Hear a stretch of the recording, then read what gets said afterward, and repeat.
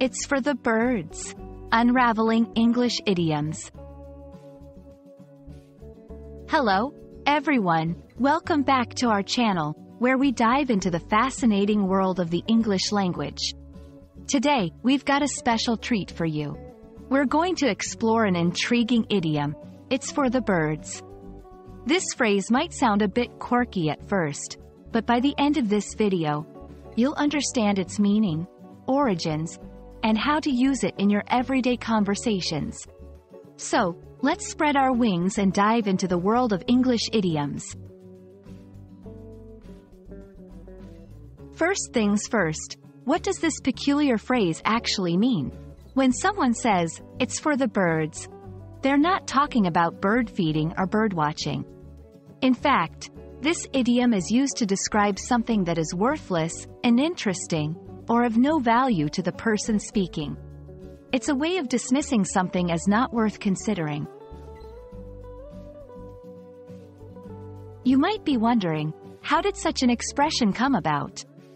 The phrase, "it's for the birds," has its roots in the early to mid-20th century. It's believed to derive from the observation that birds tend to feed on horse droppings, which contain undigested seeds. Thus, something that is for the birds is considered as worthless or unimportant as these droppings, not fit for human interest or concern. Now, let's talk about how you can incorporate "it's for the birds" into your own conversations. This idiom is typically used in informal settings. Here are a few examples to give you a sense of how it's used. After sitting through a boring lecture, you might whisper to your friend, "This lecture is really for the birds."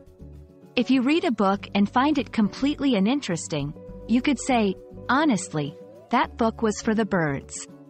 Discussing a new policy at work that you find pointless, you might comment, "This new policy is for the birds."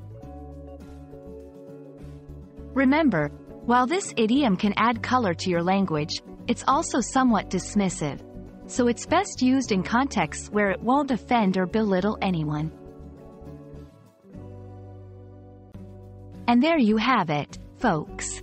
Now you know all about the idiom, "It's for the birds."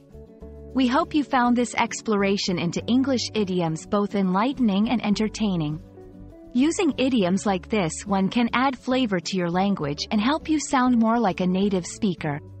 But always remember the context and setting you're in when using them. If you enjoyed this video, don't forget to like, share, and subscribe for more interesting insights into the English language.